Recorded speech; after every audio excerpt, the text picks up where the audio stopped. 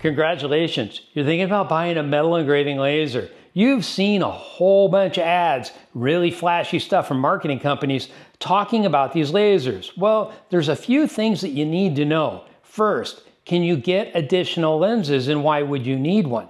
Well, the one that I'm holding right here is a 70mm lens, meaning that if you're going to engrave something that is 70mm by 70mm, this is the optimal lens. Well, the lenses go up to about 300mm.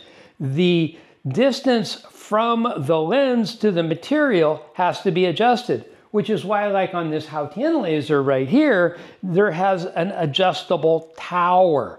Some of the machines that are out there have one fixed focal distance. I saw one yesterday, you had to slide the material in underneath a certain guardrail. Can you even get another lens for it?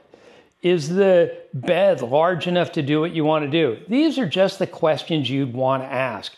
If you go to companies like Houghton, EMP, One Laser's coming out with one right now, you can find these out. I'm not calling the other lasers bad. I'm just saying know what you get before you buy.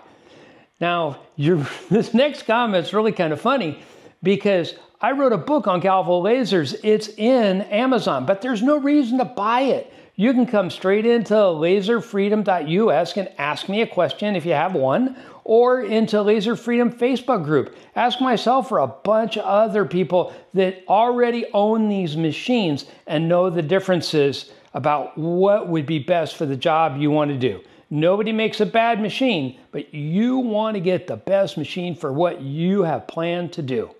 Thank you.